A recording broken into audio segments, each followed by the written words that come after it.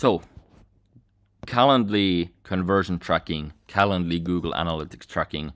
This video, the point of this video is to let you know that this is useless, and 99% of the time it doesn't work. It doesn't do what you would like it to do, and it's the best Calendly can do, but it's not enough and you're gonna need something different. So why is that? Why is this useless?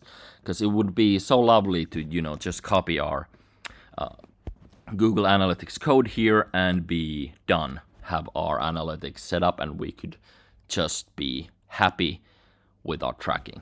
That is not the case. Why is that? Well, let's take a look.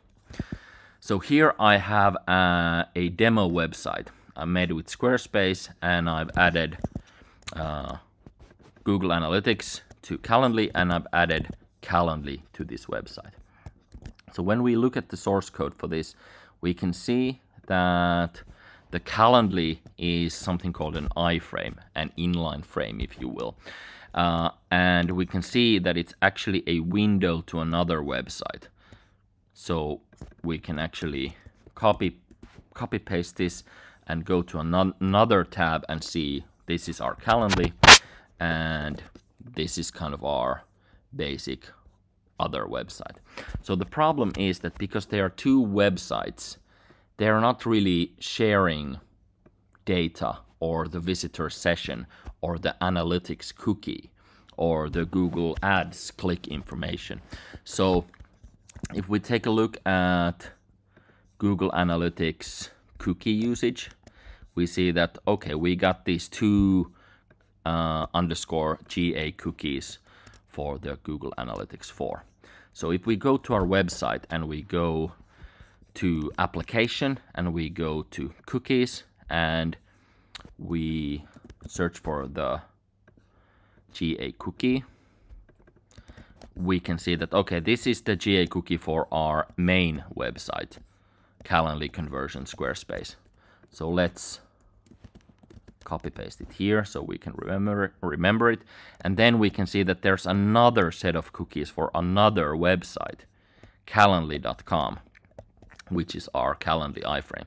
So let's take a look at that one, and we can see the _GA value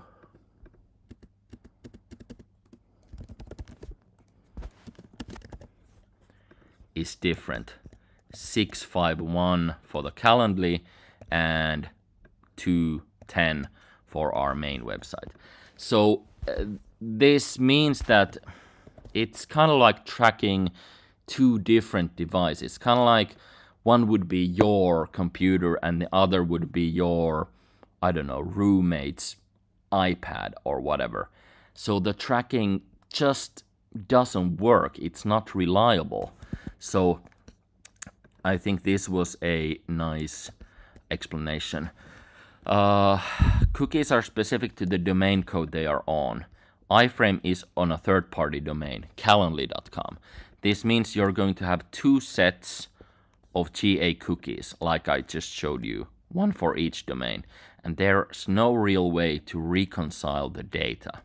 You can't bring it together because it's like, again, your computer, your roommate's iPad. Another article, anything that happens within an iframe won't be known to the parent frame unless told by the iframe.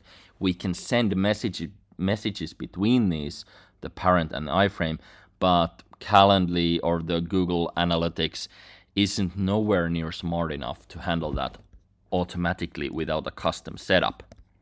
So if the domain of the iframe is different, cookie values will differ by default, just like we kind of saw here, checking out the cookies here.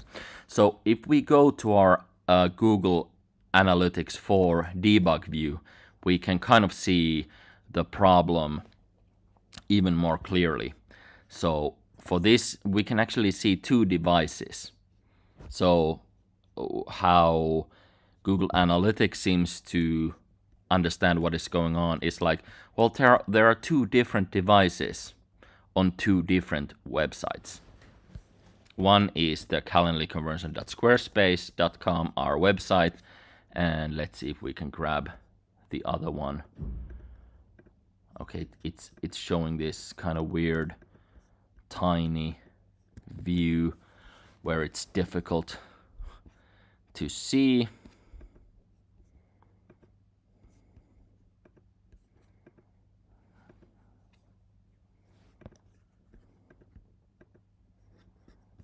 Let's click on something and scroll a little bit back and forth, so hopefully we can see. Yeah, this is really annoying that it can't fit. But what I'm trying to show here is that the other domain is a second domain.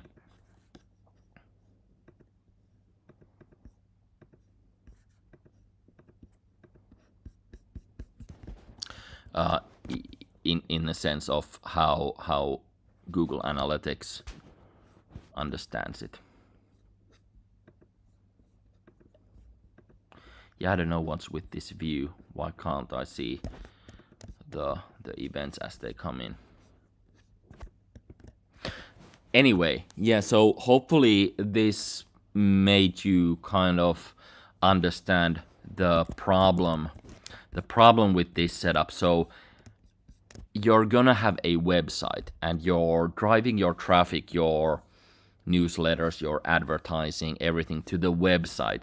I don't think nearly anyone is, using their Calendly as their website, because, you can't add any marketing stuff, any copywriting, videos, images, pages, any of that stuff. So it's not enough. But as we're tracking the Google Analytics only within Calendly, then it's kind of useless. So in my blog post, I'm gonna cover the subject in detail and explain 2 ways to solve this problem. One is a redirect to a custom thank you page.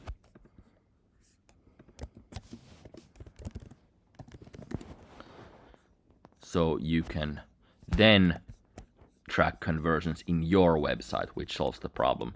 The other one is that we can send a message from Calendly to our website and then track the conversions there. Okay, but the important thing is always remember, don't really use this. If you need analytics tracking, you need to have a custom setup, and you can't get the peace of mind of thinking, yeah, I got the Google Analytics installed, everything is good with just this one, because that's unfortunately not the case. If you want to hire me one-on-one to help you create the tracking conversion setup, then just hit me up. Thank you for watching.